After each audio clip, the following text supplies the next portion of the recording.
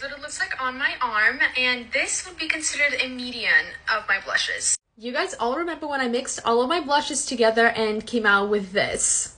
And ever since that video, you guys have been asking me to find a dupe for this. And I finally did. One of you guys actually recommended this to me, and I think it's a very close match. So here's what my mixture looks like. And this right here is the liquid blush from Milk Makeup in shade Infinity. Let me show it to you side by side. Okay, so here's what they look like side by side. There's like a subtle difference, but I think that's the closest that we can get. But let's see what it looks like on the face. Alright, so we're gonna do my blush mixture on this side. Absolutely stunning. And Milk Makeup on this side.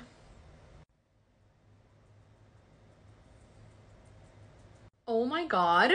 Wow. You guys, these two literally look identical.